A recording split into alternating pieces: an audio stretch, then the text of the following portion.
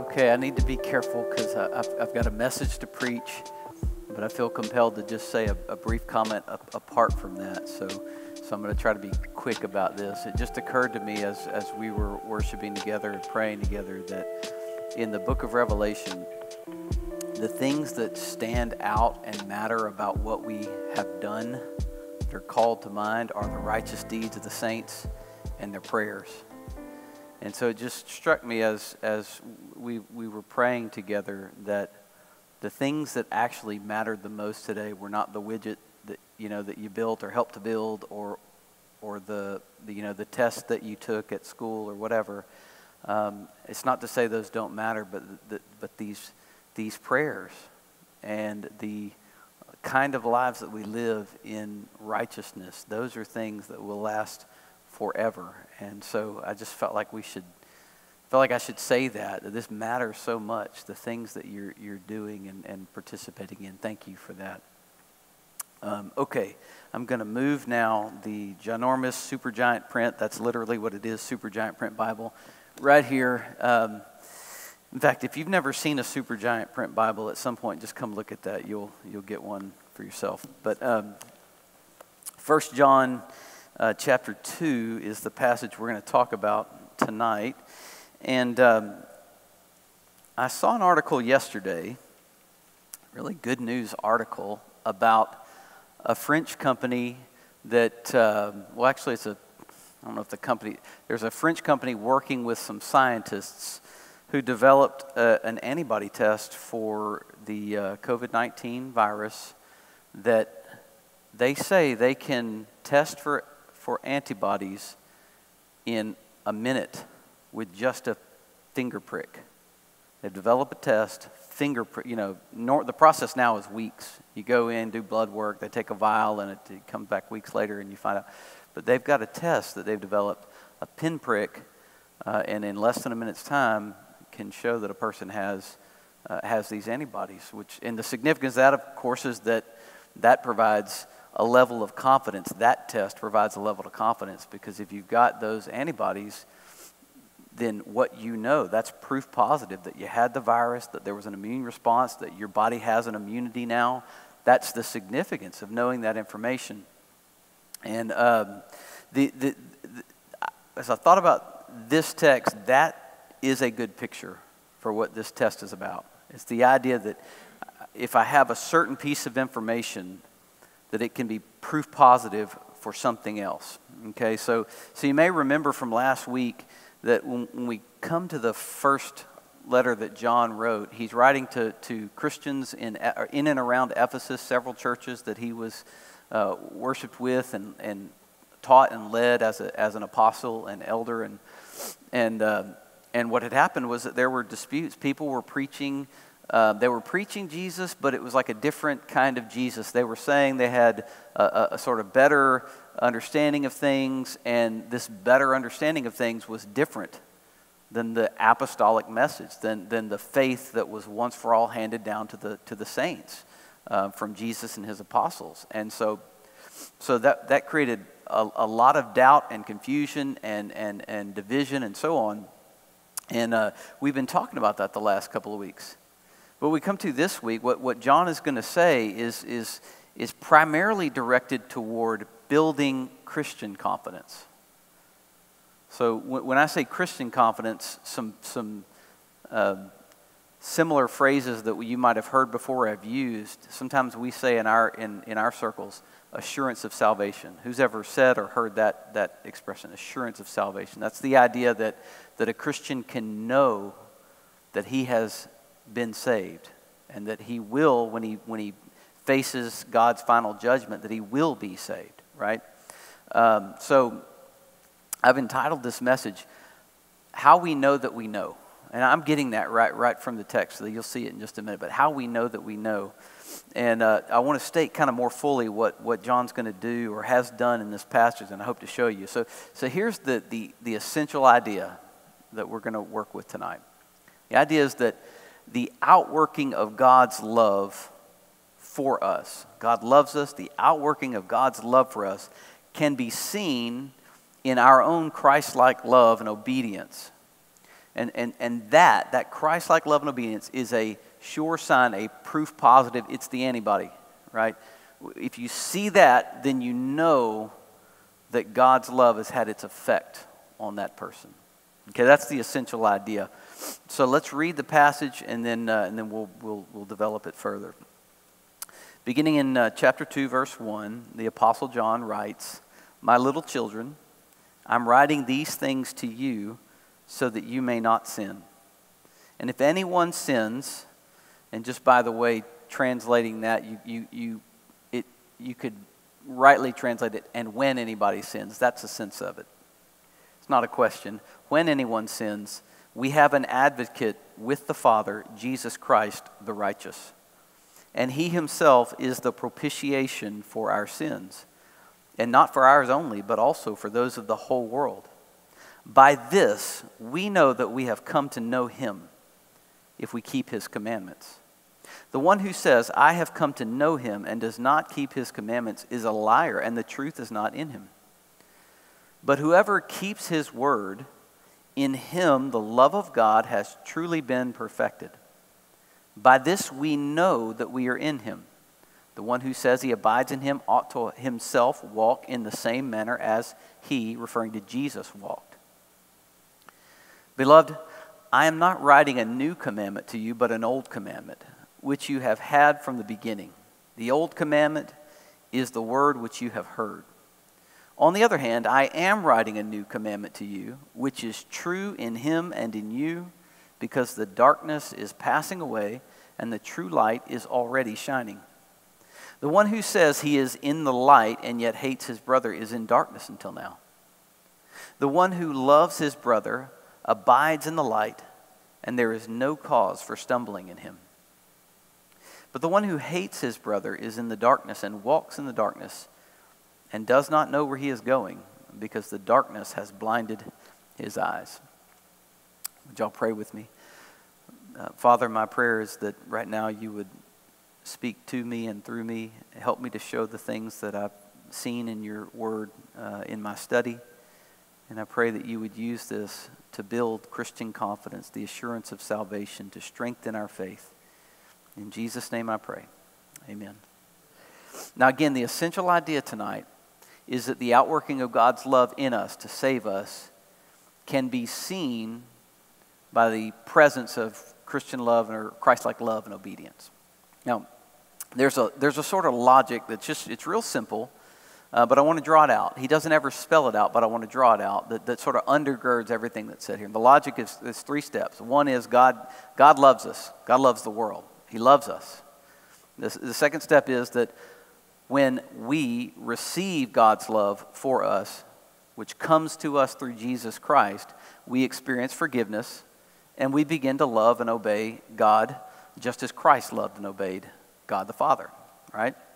And step 3, therefore, whenever we express Christ-like love and obedience, it is a sure sign that God's love has had its effect on us, and we have truly come to know God in a saving relationship. That's the logic that undergirds the language in this passage. So what we're going to see in what follows is sort of 3 expressions of that principle. How do we know that we know? Well, the first way that we know is we know because of what Christ has done for us. That's in the first 2 verses. Let's read those again. My little children, by the way, that's a diminutive, it's an affection kind of thing. He's expressing affection. My little children, I'm writing these things to you so that you may not sin. And if anyone sins, we have an advocate with the Father, Jesus Christ the righteous. And he himself is the propitiation for our sins, and not for ours only, but also for those of the whole world. Now, what John is telling us here is that Christian confidence begins not by looking at ourselves, but by looking at what Christ has done for us. We look at Christ. That's the foundation, the beginning of Christian confidence. In other words, the confidence that we are loved by God, the confidence that we are accepted by God, comes from looking at and believing what Christ accomplished for us. Now, I imagine that's not controversial in this room, but in my experience, this does often disappear from our view whenever we start to think about, how do I know that I know? You say it out loud and everybody's going to say yes. But then when you're sitting there wondering, am I really saved? Am I really okay with God? Is all well? You wonder that first and foremost because this has disappeared from view. Another way to put that is, I doubt there's anyone here who genuinely believes that he or she is without sin of any kind. Yeah, if you think that, then talk to me afterwards. That's a different. But actually, last week, the text we covered last week was primarily more directed to people on sort of philosophical grounds who would have said, sin is not a problem for me. They wouldn't necessarily have said they didn't do this or this other kind of deed that Christians call sin, but they would have said, sort of, I don't have the sin guilt that you say I have. That was last week. This week, the focus is on Christians. By this we know. How do we know? How do we know that we know? And one of the things that happens is Christians are aware of how short they fall from God's standard, from His holiness, from what He's worth. Right? The experience of Christians throughout the ages has typically led them to say things like, man, the closer I seem to get to God, the more I'm aware of my sin, right? And so I'm saying tonight that this passage provides a much needed correction to those of us who are inclined to doubt our salvation because we are not yet sinless. Yeah, I think it's entirely likely that there are people here tonight. I know there are on Sunday morning. I've just lived too long. It's entirely likely there are people here tonight who are inclined to doubt that they're really saved. I'm not really because you look at yourself and you see how much you fall short. You say, do I really know God? You know, I'm not doing well enough, right? I'm not doing well enough. And I would say there's a time in my life where I was inclined to think this way, but I want to be very plain. You have to get that out of your head. That's not from God. It's not at all biblical. In fact, it's fundamentally at odds with the gospel. So it's a dead end to think like that. So if my being rightly related to God was a matter of my doing well enough, then Christ died needlessly, in the words of the Apostle Paul. Died needlessly. On the contrary, what we know is that Christ died purposefully. What exactly was He dying for? We must remember that. Was He not dying for those very sins that rack us with guilt and cause us to see the unrighteousness that must separate us from God? Those sins, those very ones that you're looking at when you doubt, those are the very ones Christ died for, along with the ones you can't even see. This is the gospel. This is the good news. That Christ died for our sins, our real sins, the one we actually think about. He died for those. And that having accomplished redemption for us through that death, we will follow Him in this resurrection, passing out of death forever into eternal life. Christian confidence at bottom, how we know that we know Christian confidence at bottom is because we're looking at what Christ did for us.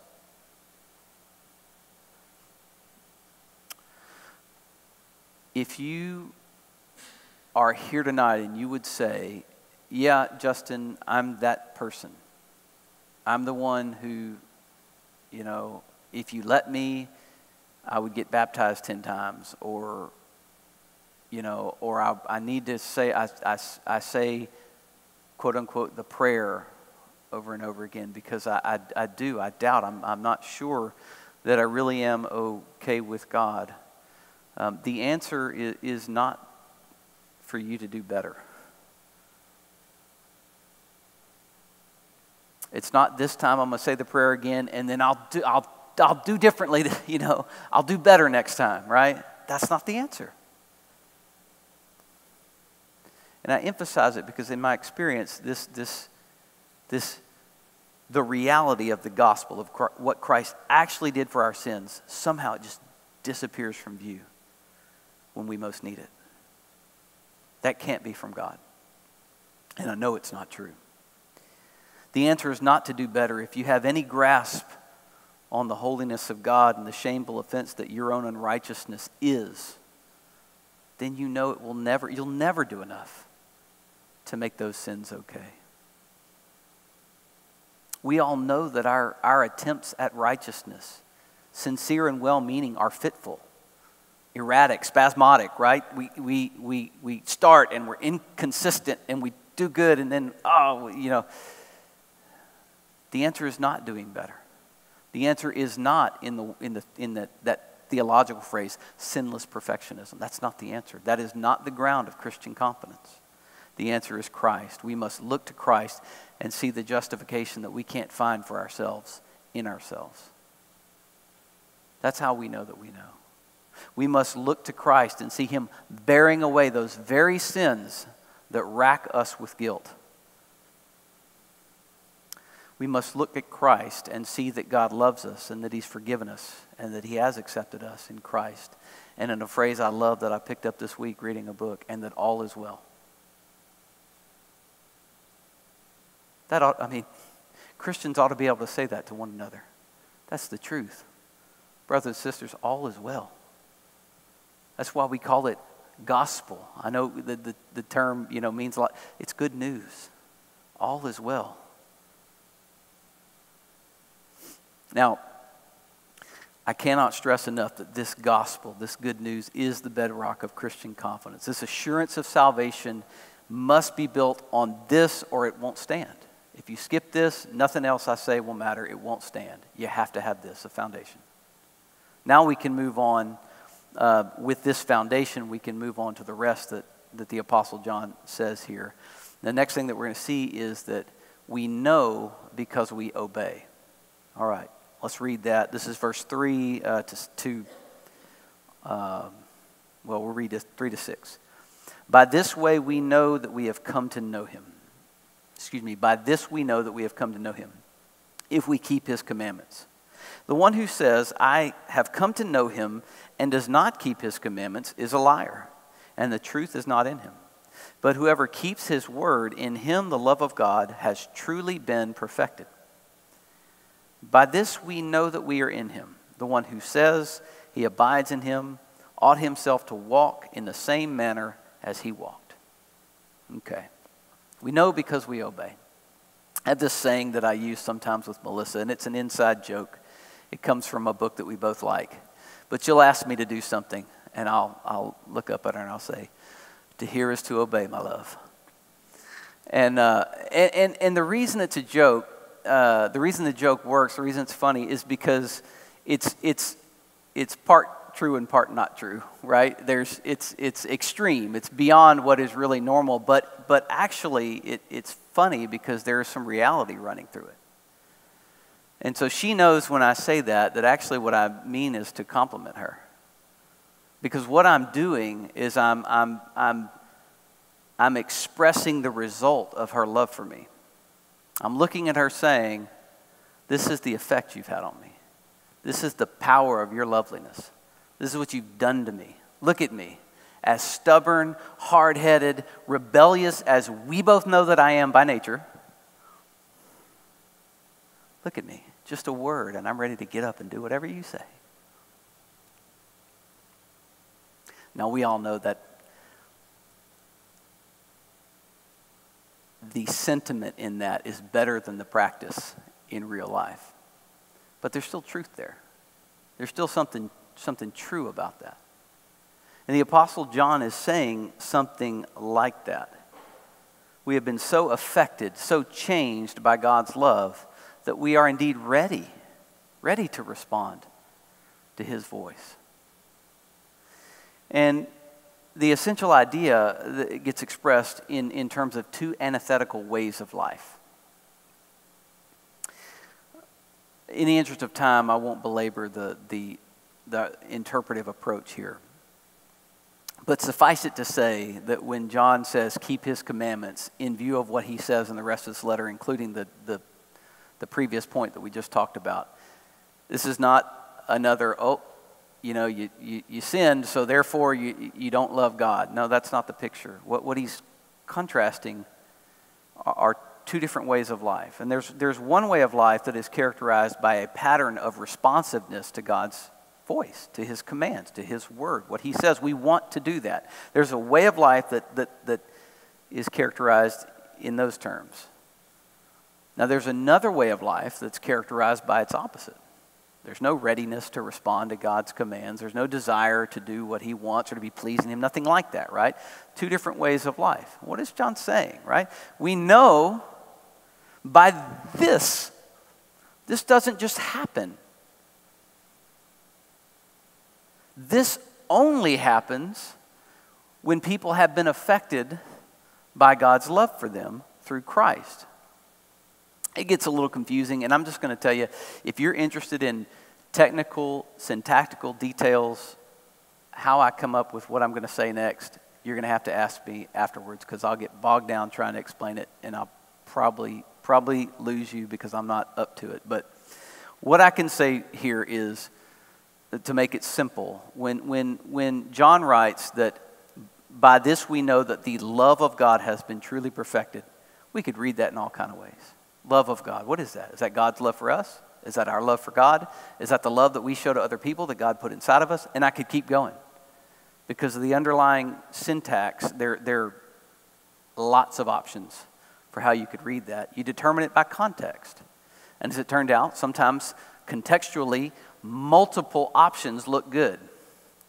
So this is as far as I'm going. If you want to know more, you can ask me after. I'm just going to tell you how I would render it here in light of the context as best I understand it. This is how we should read it. Whoever keeps God's word, truly in this person, God's love is accomplished.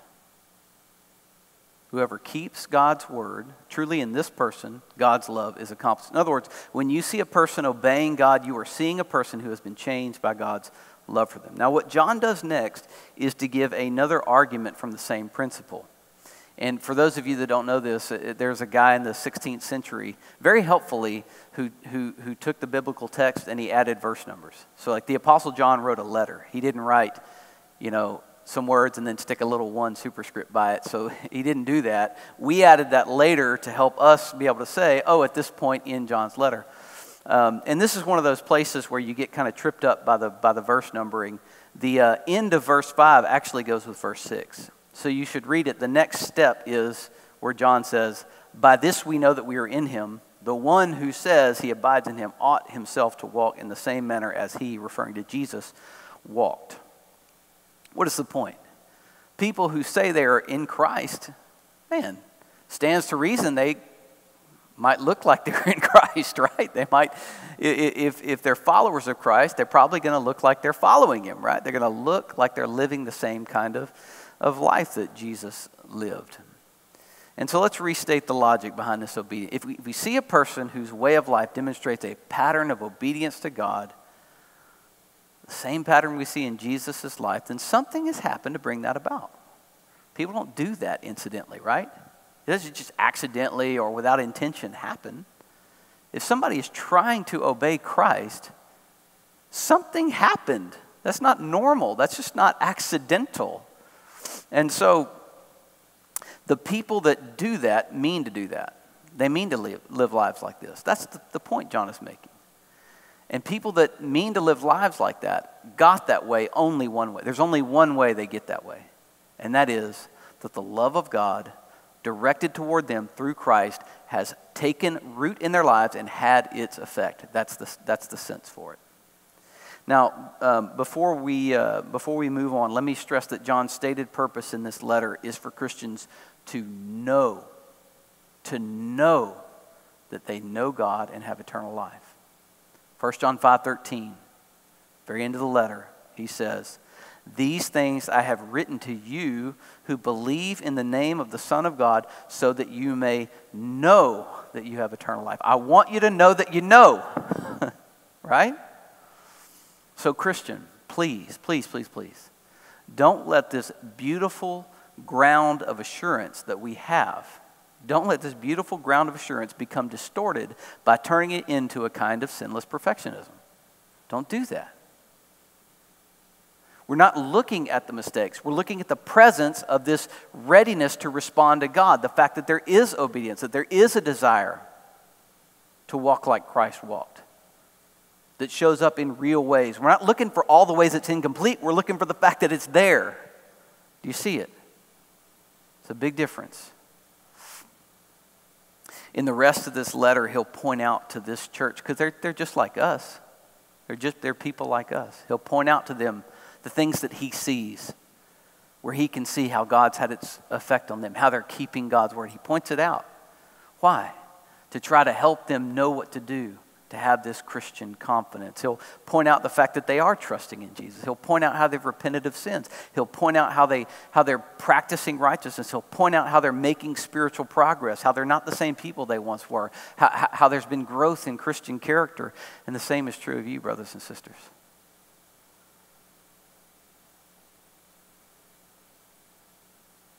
So let this be what it is. You demonstrating that you know him. And John saying, hey, this is how we know. Take confidence in that.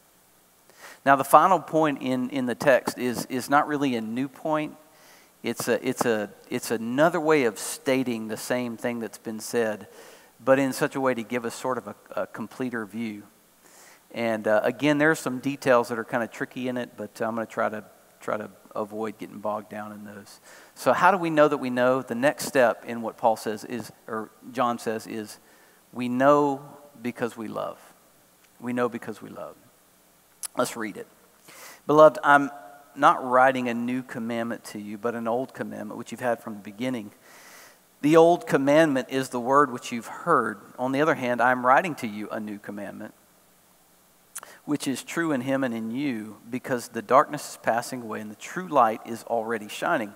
The one who says he is in the light and yet now hates his brother is in darkness until now. The one who loves his brother abides in the light, and there is no cause of stumbling or for stumbling in him. But the one who hates his brother is in the darkness and walks in the darkness and does not know where he is going, because the darkness has blinded his eyes.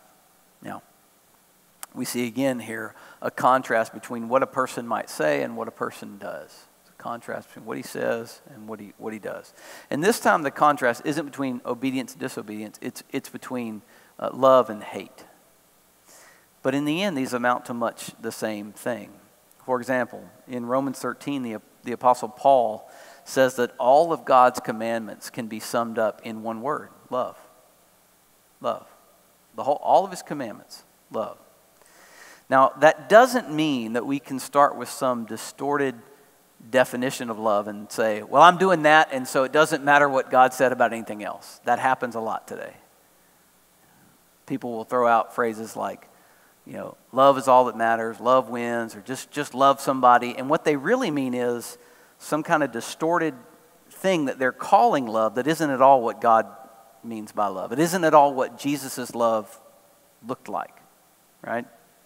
So when we say that you can sum up all the commandments in the word love, we mean the kind of love that Jesus exhibited. That's what we mean. When Jesus and the apostles say the whole of God's law can be summed up by one word, love, they're telling us what love really is, as much as they're telling us what the commandments are really about. Namely, that we love as God loves. Now, John's contrast is going to draw this out. There are people who claim to know God and indeed to love God. They claim they love God, but if you look at their lives, there's no evidence that they love anybody else. And John says this can't be true. There's no way this is true. And he expands that in another part of the letter, so I'm not going to expand it anymore here. But I'm just going to draw out what he's saying by referring to something that Jesus said. He said, if you love me, you'll keep my commandments. Just that simple. We're back to the to hear is to obey idea again, right? And again, we think of the pattern in Jesus' life. Loving God and loving people went hand in hand. And so here's where verse 7 fits in. John's alluding to something that Jesus said that will sound quite familiar once we read it. He's like Sounds kind of circuitous the way that he says this. I'm not writing you an old commandment, but I'm writing you a new commandment. What is going on? Why is he saying that, Why don't you just say, I'm telling you to love people, right? Well, I think what he's doing is he's actually alluding to a statement that he heard Jesus say when Jesus demonstrated what love really looks like to him in a very profound way. The night when Jesus washed his disciples' feet and said that this was an image for the kind of love that he was showing them and would show them on that cross, and that they ought to show that to one another. So this is the statement. It's in John 13. He says, a new commandment, Jesus speaking, John's sitting there hearing this. A new commandment I give to you, that you love one another, even as I have loved you, that you also love one another. By this, all men will know, does that sound familiar, that you are my disciples, if you have love for one another. So I think what John is doing is he's taking that statement that he heard from the lips of Jesus, who had loved him so much, and he's applying it now. He's flipping it around and telling it to these churches that he's writing to. And he's saying, your love for one another shows that you really do know God. And that's what John means in verse 8 when he says, this thing that is true in him and in you, because the darkness is passing away and the true light's already shining. What he's saying is that I'm writing these things with the clarity of vision that comes from seeing that God's love, the true light, Jesus, is already shining in you. The same thing that was in Jesus, I can see it in you already. So he's writing with that kind of clarity and saying that, brothers and sisters, I know that God's love is at work in you. I can see it because he wants them to know that they know. Now, I think the same is true. I mean, I look out across this room and I know most of you well enough to have seen these things. And to be able to say just like John says, and we should say these things to one another. I can see it in you. Christ's light is shining in you. You should know, you should have confidence, you should rest that all is well in Christ. God's love is at work in you. And so, just as John points the love that he sees expressed in the lives of those to whom he's writing and says, look at that, that's something God put in you, we need to do the same to one another. Look at that. That's something God put in you. And the point is that by this we know. That doesn't just happen. God put that there. So how do we apply this as we conclude? The application is very straightforward in my mind. That we are being instructed by the Word of God to seek Christian confidence by this means. This is the way. You want to know that you know? The first thing you better do is look at what Christ has done for you. If you try to come any other way to confidence or to an understanding of how you're related to God without considering, without thinking about the reality of what Jesus did for your sins, you're not going to get the right answer. You're not going to understand what's going on. The only way you can build that foundation of confidence is to look at what Christ has done. This is the gospel. With that foundation in place, the scripture is telling us, John is saying, by this we know. He's saying, look at what God has done in your lives. Look at the obedience that he's brought about in your life. Look at the love that he's put in you. And of course, all of us with the accuser of the brethren right at our ear will say, look at all the ways we failed. But that's not at all what he's saying. It's not about all the ways you failed. It's about what God has done for you in Christ and about what you can see that he's done in you, albeit not completely yet. But that you can see that he's put obedience in you. And all of you, brothers and sisters. I'm guessing you're not here accidentally. I think you meant to be here. I think you meant to keep God's word. I think you meant to pray with your brothers and sisters because God values that and has caused you to value. You see what I'm saying? That doesn't happen by accident. So hear it tonight from the scripture. God loves you. You are accepted. Jesus has taken your sins away. You have eternal life. All is well. Let's pray. Father, I'm so grateful to get to preach this message and for the meaningfulness of this text for me and for so many others that I've known. Thank you for causing it to be that there's a book in our Bible that has the express purpose of causing us to know that we have eternal life, to know that all is well for us because of what Christ has done for us.